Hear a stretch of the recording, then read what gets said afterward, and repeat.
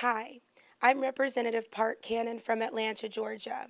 As many people may know, the ability to choose your reproductive health options in the state of Georgia has been contested. We know that with House Bill 481 being struck down from a federal judge just a few days ago, the state of women's health in Georgia has a new light on it. What we know is that many lawmakers do respect personal decision making. They do not want political interference, and we know that it's not for us to judge what someone decides with their reproductive health.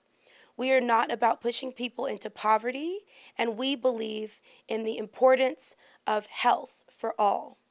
Unfortunately, some anti-abortion individuals are misrepresenting what care really looks like in the state of Georgia.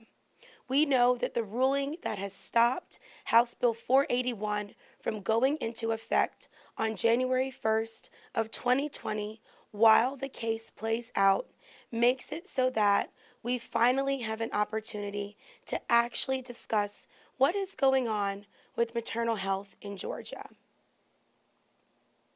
What we know is that between 2012 and 2014, for pregnancy-related deaths in Georgia, they occurred only 18% during pregnancy and 82% after delivery. In 2014 to 2016, 11% of Black mothers received late or no prenatal care. We know that Georgia has not expanded Medicaid under the Affordable Care Act, and that way 17% of women aged 19 to 64 are uninsured.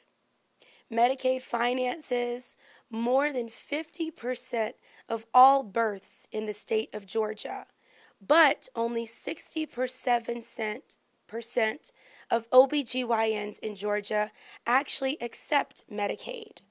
So what this means is that with the 1,300 physicians actively practicing obstetrician and gynecology in Georgia, only 282 of them are Black. We must discuss what is going on with maternal health in Georgia, and we know that this injunction on House Bill 481 is just the beginning of a larger conversation.